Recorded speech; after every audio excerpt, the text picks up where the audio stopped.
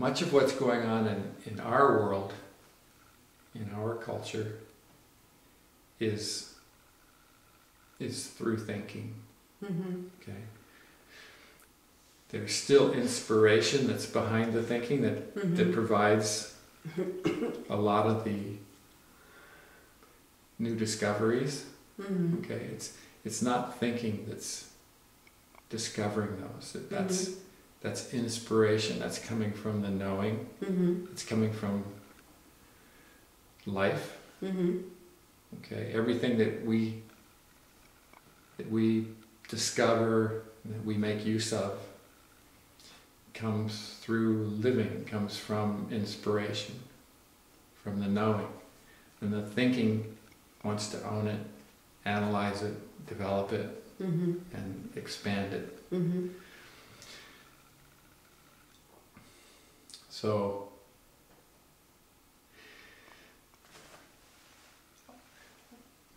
all of the technology that we are enjoying now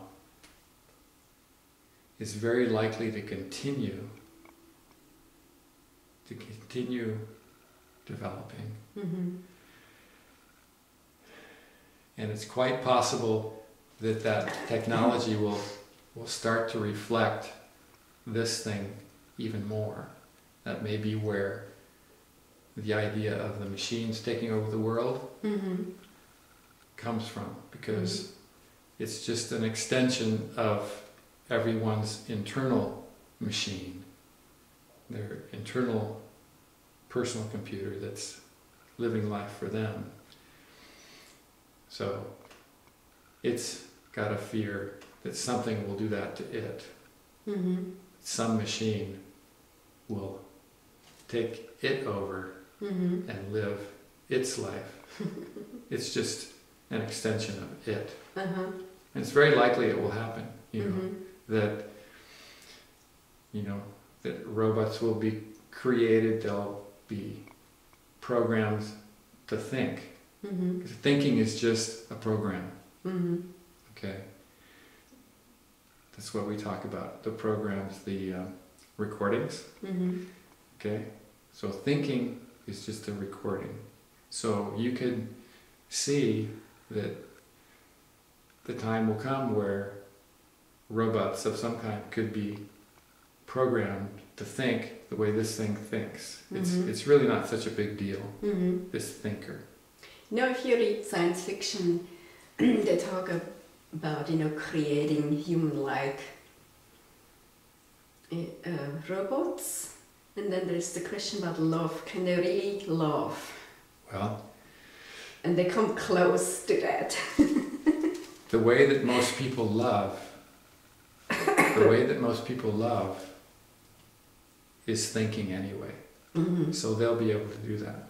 Okay. They'll be able to program basically all human emotions and all thought, because it's just thinking. What they will never be able to do, what they will never be able to replicate,